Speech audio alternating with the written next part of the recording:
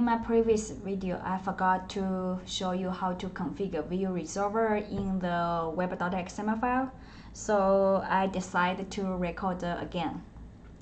It's from scratch.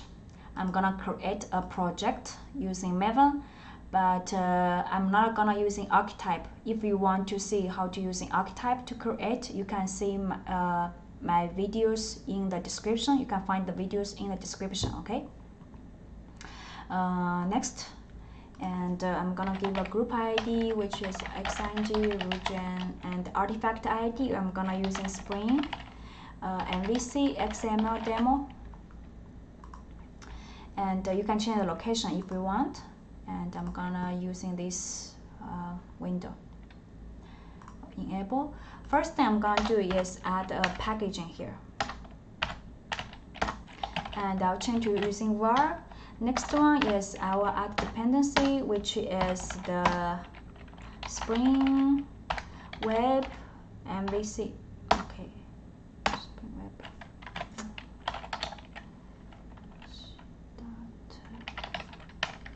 Spring framework.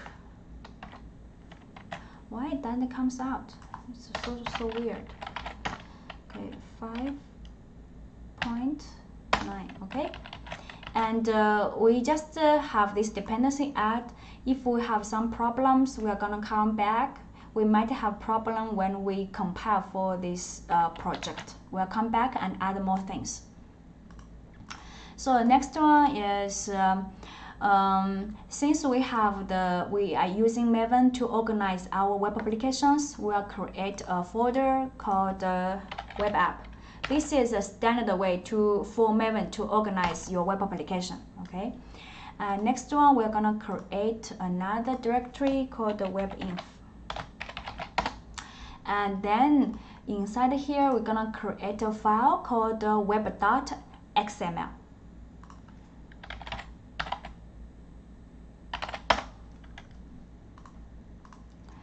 And in the web.xml, you have to configure for your dispatcher servlet, which is the only servlet in this project. Okay, I'm gonna copy something to here. This is kind of like the startup or the namespace. I cannot remember, so I just copy from the backup. The first thing you can do is you can create a servlet mapping, which I'm gonna call the name dispatcher servlet. Okay, dispatcher dispatcher servlet, and the URL pattern I'm gonna using slash, which means all the requests is gonna go through for this servlet, and the servlet gonna have the same name as this one. Okay. And then you also have another, which is servlet class, which means when all the requests comes to your application, which class should handle for this request, and it should go to your dispatch servlet. And here you have to using Springs. Okay, Springs web.servlet.dispatch servlet. And this is how you configure for the dispatch servlet, the only servlet, the front controller in your application. Next one is we have to configure something for Spring to initialize all the beans for you, and to make sure those annotations like auto while and what others, request mapping, request param, path variable available. So we have to give a Spring configuration file, and the key is called the context config location, and the value gonna be particular XML file. So we're gonna put it under the webinf, and I'm gonna put it in the config. Okay, I'm gonna name this file called mvc.config.xml file. So next step is I'm gonna create this folder on the webinf. Okay, and then I'm gonna create a file called Spring MVC. Okay, and now I have to do the settings, right? So I'm gonna go somewhere to copy some startup code here. Okay, and here you do your configuration. We have to do 2 configuration for now. I'm gonna change and do later. Okay, and the first one is ask Spring to initialize those beans for you. So you give a package here. If you want to have multiple package, you just separate each package using comma. Okay, and it will automatically scan for the sub packages. So you can I'll give the like a top package, which is a parent package.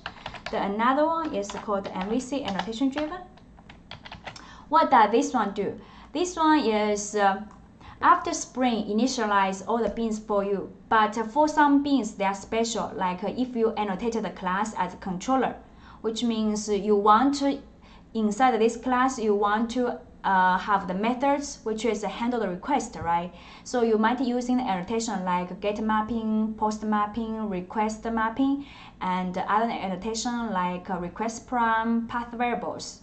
And this configuration is make sure those annotations are available and can be used. Okay. So next one, we are done our settings. We can start coding our code to fulfill our logic, okay, or feature. First one, I'm gonna create a package under the Java called controller. And here I will create a controller class. Let's call welcome controller. And here I'm gonna add controller annotation, and I'm gonna create a method called string and welcome. Here I will show you this one first. We'll come back change, okay?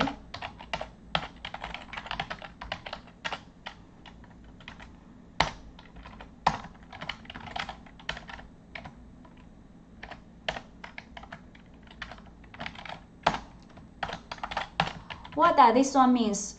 If the application starts and if it access this URL, it will forward to this JSP file. Okay. So we create a folder or directory under the webinf called the JSP, and we create a file called the welcome.jsp. JSP file name is welcome. Okay. And I will change this one to be hello. And now I change this one to be H1. Okay, welcome to my channel.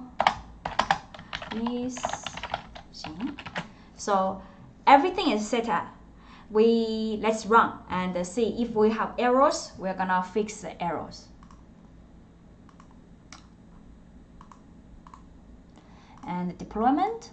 You artifact, you can select each one of them. This one is a compressed version, this one is a decompressed version. And if you select exploded version, then it's gonna have a benefit. If you run the application in the debug mode, then it can automatically load the changes. If you change the file, it will automatically load for you. And it goes back, you can apply, then you can OK and run. So in this case, you're facing this issue, which means you are by default this IntelliJ gonna using JDK5 to build your application, and which is not supported. And we have to add some configurations in our POM to make sure we're using 1.8, which is supported one in my computer. So I'm gonna add 2. One is the properties. Make sure when Maven build our file, our application, we're gonna using 1.8. The other one we have to add is the plugin.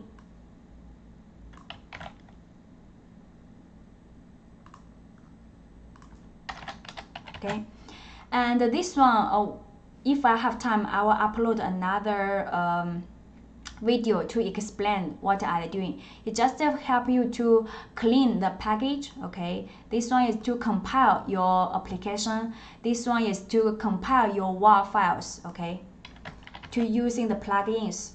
So now let's run one more time.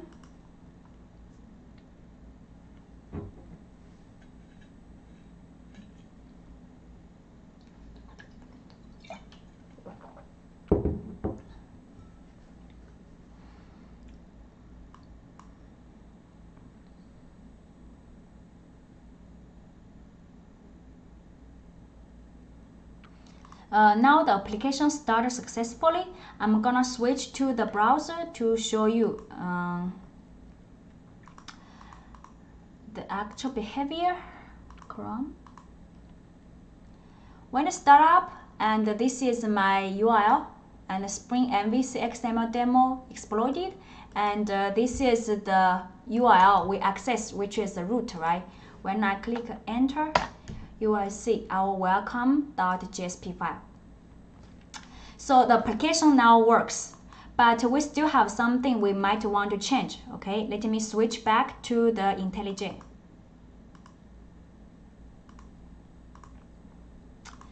The change part is this.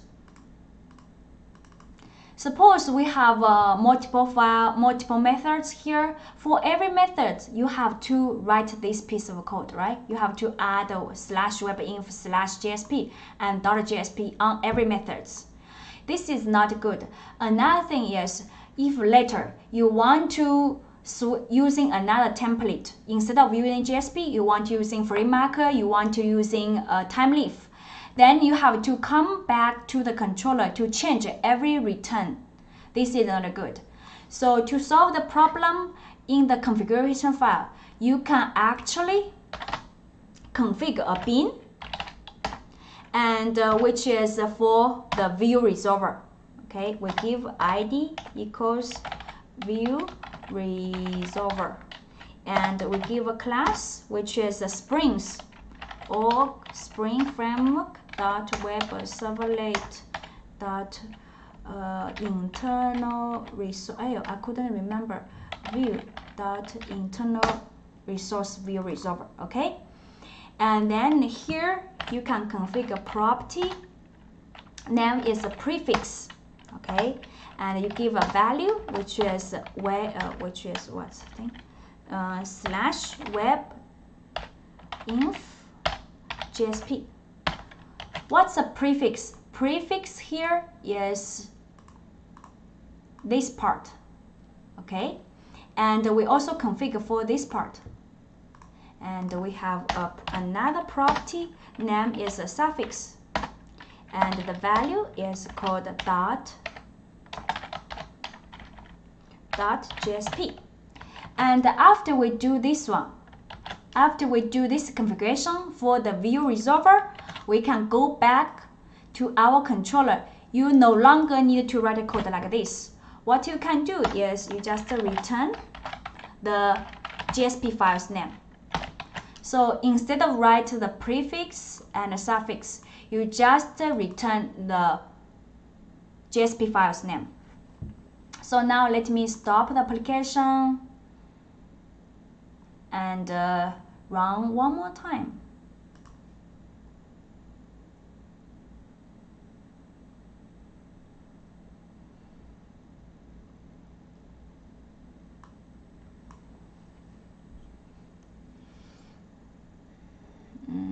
We need to wait a little bit because it's gonna take time to build the application and deploy.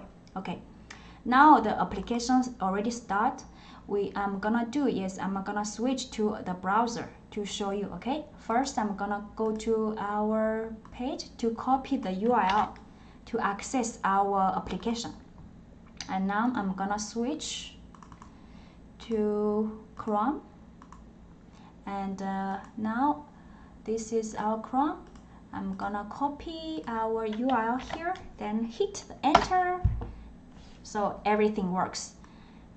Okay, that's the benefit of config view resolver. So thank you for the video, and see you in my next video.